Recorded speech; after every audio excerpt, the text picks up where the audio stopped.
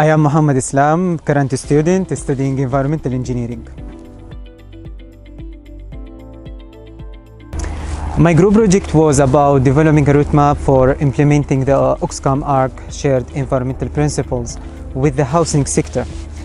This study aimed to develop a roadmap that incorporates key sustainability goals such as phasing out of the gas boilers by 2025, set out on a timeline for the housing sector.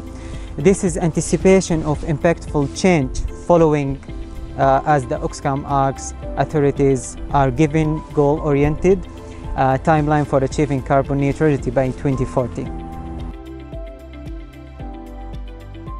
I hope I will continue my educational journey. After that, I go back to my country and I will be pleased to work on Saudi Arabia Vision 2030. Sometimes at the beginning of this journey, it was a bit challenging. It's still challenging, but just nearly to finish. So I will miss this place. I have a loyalty feeling for this place, who offered me with this opportunity to be one of Cranfield community. I wish all the best for all of you and for the future students.